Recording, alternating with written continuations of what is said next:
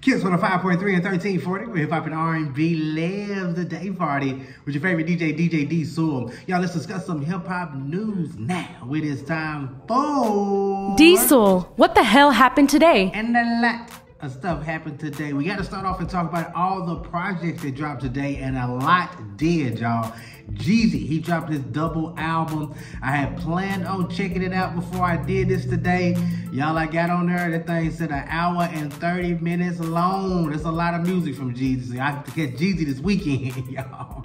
That was too much for today. But Jeezy dropped a big project. T Grizzly dropped. Famous Dex dropped. The Alchemist dropped a project.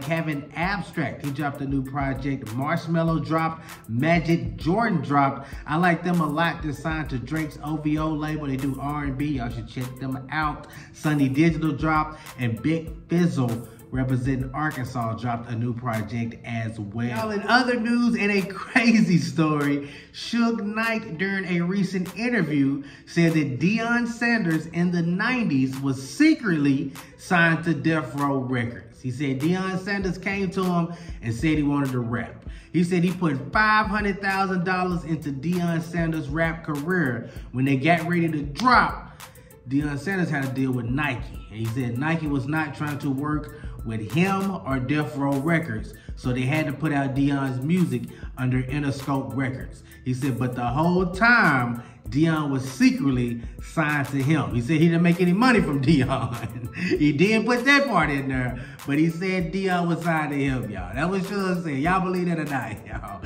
In other news, Missy Elliott, she was inducted into the Rock and Roll Hall of Fame. Willie Nelson, Sheryl Crow, Rage Against the Machine, and more were inducted last night. And Missy is the first female rapper ever. Now that is big. Missy was very excited about it. If you're a regular to this and seen me talk about the Rock and Roll Hall of Fame before, you know how I feel.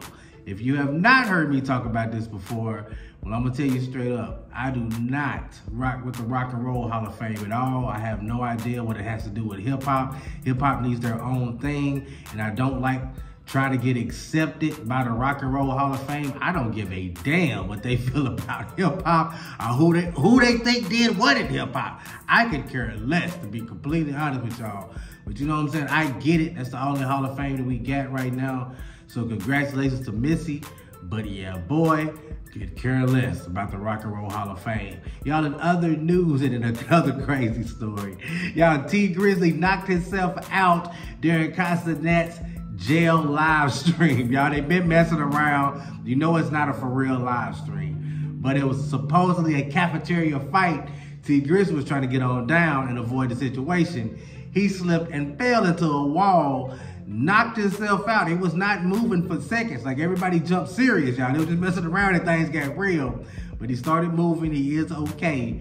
And Castanet jail live stream is over. Yesterday was the last day, y'all. They wild. They doing the most. And last but not least, we gotta talk about Burna Boy. He had a big offer to do a gig in Dubai for $5 million.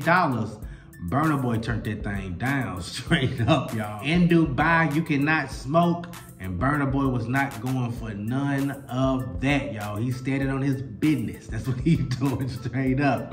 But he turned that down, y'all. He is getting to that bag, but $5 million is a lot of money. One time for Burna Boy. Yeah, that's what the hell happened today. Y'all have a great weekend. I'll be back next week right here on the Kids on the 5.3, 1340.